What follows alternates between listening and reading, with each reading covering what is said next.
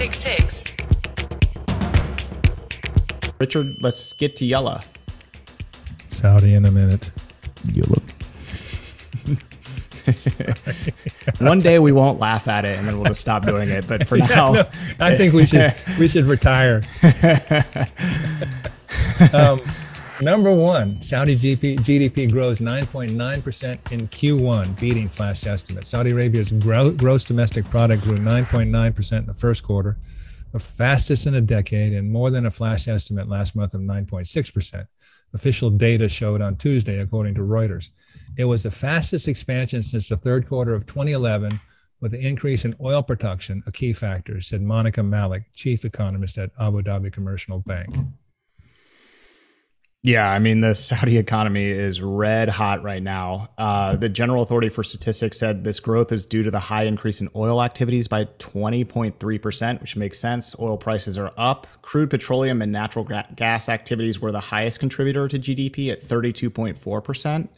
But the study also said that all economic activities recorded positive annual growth rates in the first quarter of this year. So the economy, both the oil and non-oil economy, is just humming along right now. And Richard, this was sort of as predicted by economists that we talked about at the end of last year. Just the Saudi economy is in a really good spot right now. You know, the World Bank just came out with a global report and have readjusted every region across the globe down in terms of expected growth, except for the Middle East, primarily the oil-producing states, and sub-Saharan Africa, which is up by 0.1%. But really the Middle East and specifically with the engine of the oil-producing Gulf states and Iraq, and they are expanding while the rest of the globe is not contracting, but their projections are being readjusted downwards. Yeah, they're really doing well. Now, I thought this was interesting because, and I think it's an interesting point, and by comparison, it occurred to me that third quarter of 2011, this is the fastest expansion since the third quarter of 2011, was Saudi's response to the Arab Spring.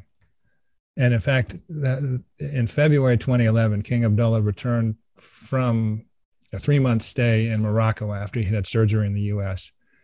And so that's February 2011. The Arab Spring, quote unquote, had really started that early that year, January.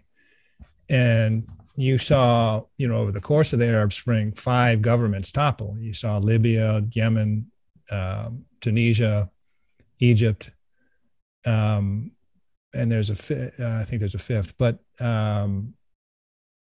so it was a fraught time. And the response was, as King Abdullah came back and he unveiled $37 billion worth of benefits for Saudis.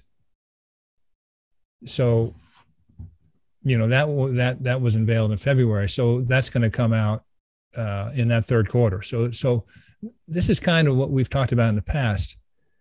This kind of input, jolt to an economy, $37 billion, is sort of a transitory one.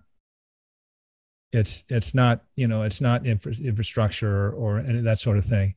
And that's different from what we're seeing now, which is a more fundamental change. Obviously, there's this, we're not going to have 9.9% growth every quarter. There's a lot of this is commodity based in oil.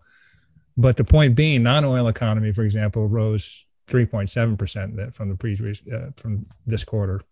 So I just thought it was interesting juxtaposing it with that third quarter of 2011, which is what they're benchmarking it against.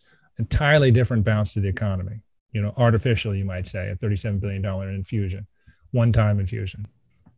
I think the Saudi economy is looking really healthy and positive right now.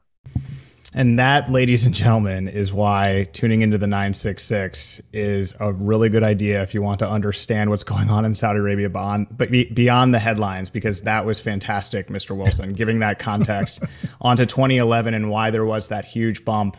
And that was the last time that they saw that. That was really, really fantastic. Well done, sir. Excellent. Thank you.